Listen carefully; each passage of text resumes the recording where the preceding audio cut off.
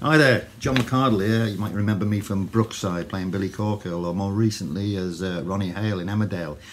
Well, I'm coming to Fife with the Red Lion, a cracking play, and it's guaranteed a good night out. Although it's set in the world of football, non-footy fans will love it as well, because it's about love, loyalty and betrayal. In fact, all the great things in life that make us human. So, come along to the Adam Smith Theatre on the 15th of June. We'll see you there and hopefully see you after the play. Okay, bye now.